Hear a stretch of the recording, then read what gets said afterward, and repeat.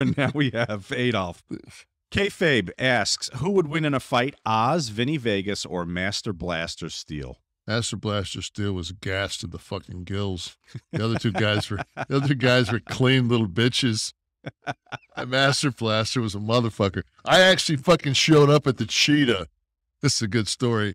So Bill Haygood owned the Cheetah for fucking forever. And I was like, he asked me to help him move one time. And so I showed up and I helped him move with two other, he had his two sons. So I helped him move. And at the end of the day, he went to peel off a couple of hundred, like maybe $500. And I just looked at him and I said, you asked me to help you move, man. You didn't fucking say you're paying me. I said, you know, you give me a fucking good job. If you take care of me. I said, we're good, man. And that just stuck in his mind to the point where I said, fuck it, man. I'm not starting for like 3 weeks, you know, and I was only getting like $17.50 a week when I broke in wrestling.